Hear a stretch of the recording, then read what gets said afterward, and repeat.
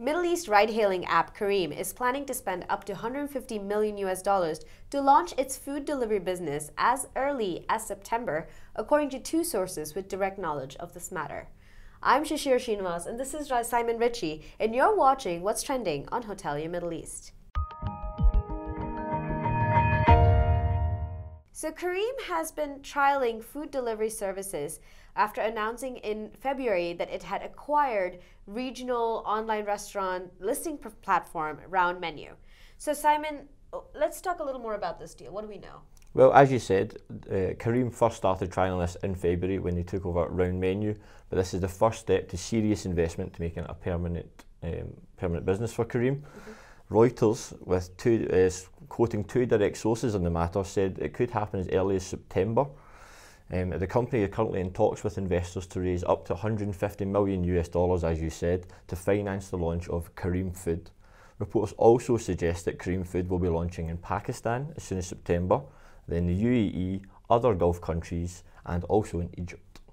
Yes, and it will compete against existing food delivery businesses such as Uber Eats, Deliveroo, Zomato, and Talabat, which already operate in the region.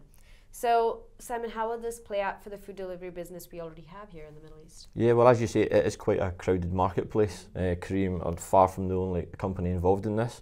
We've recently had Marks & Spencer, the British supermarket chain, launch a delivery service in the UAE, which includes its standalone food store in Marina Walk.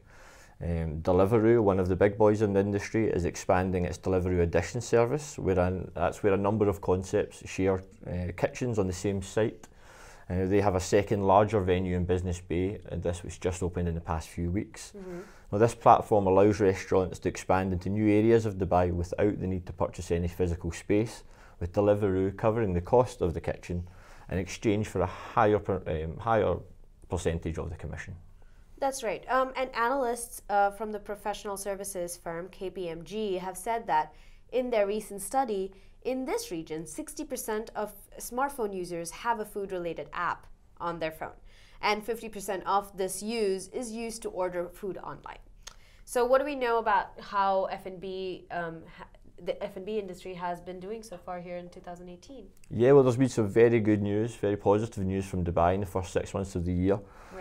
473 new food outlets have opened between January and just up till now in July, according to the Dubai municipality's food safety department. That means on average every day 2.5 F&B food locations are opening up. That's impressive. And so that's all we have for this week. I'm Shishir Srinivas, and this is Simon Ritchie, and thanks so much for watching, and don't forget to hit subscribe on our YouTube channel.